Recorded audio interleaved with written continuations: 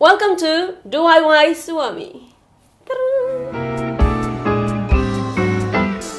Hi guys, my name is Tanya and today I'm going to share with you a really nice recipe that is for a drink that people drink during the Vappu time, that is the Workers' Day, 1st of May, and the name of it is Sima. I hope you like this recipe and, well, let's go! We are gonna need 5 deciliters of brown sugar, 6 deciliters of white sugar, 1/4 teaspoon yeast, 2 citruses, and raisins.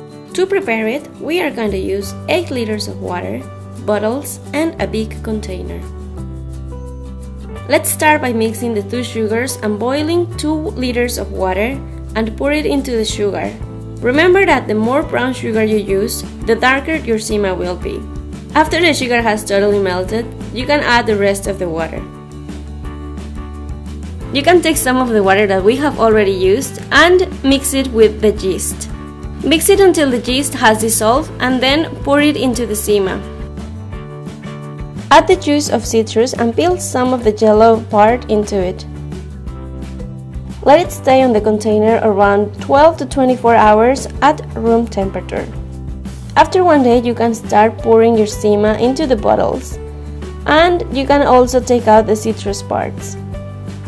After you have poured your Sima into the bottles, you can add some raisins.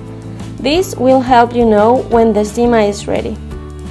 After 2 weeks, your Sima might be ready, and you will notice by watching the raisins float on top of your Sima or the bottle.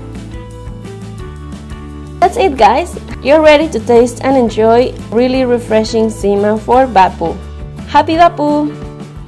So that was it for today's video. I hope that you like it and I hope that you do your own Sima and enjoy your Sima during Vappu Day.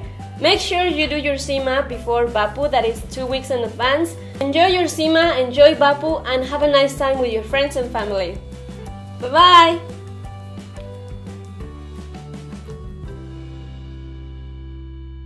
Thanks for watching this video. Don't forget to subscribe and give like or thumbs up in the video, and well, thanks for watching.